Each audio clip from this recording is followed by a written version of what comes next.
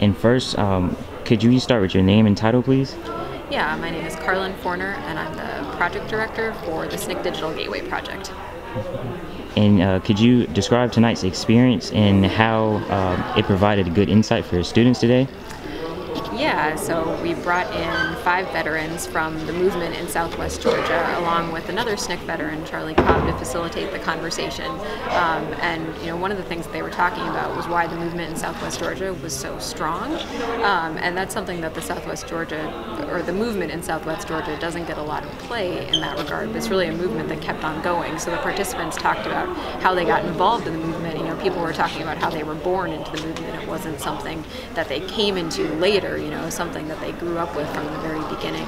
So you heard everything from that end of it to when Ms. Sherrod is talking about how, well, the movement never stopped. The movement just kept going, so she can't talk about the end of it. So I think it was a really powerful event to see how, the movement has been going on for a really long time and continues to go on.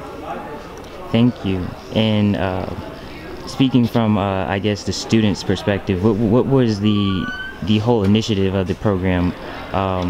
In what direction were you trying to make students, sort of learn from the event? I guess, what was one single major takeaway that you wanted students to learn from this event by having them come here?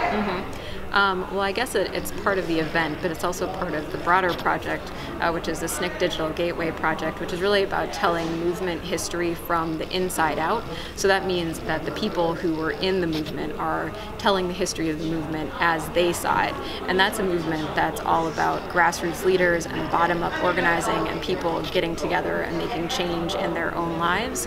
And so, that's the purpose of the entire SNCC Digital Gateway project. And I think that was one of the major takeaways from the presentation tonight as well. That's something that the movement veterans are really passionate about passing on. So this is an opportunity to pass that on to students today. Thank you so much.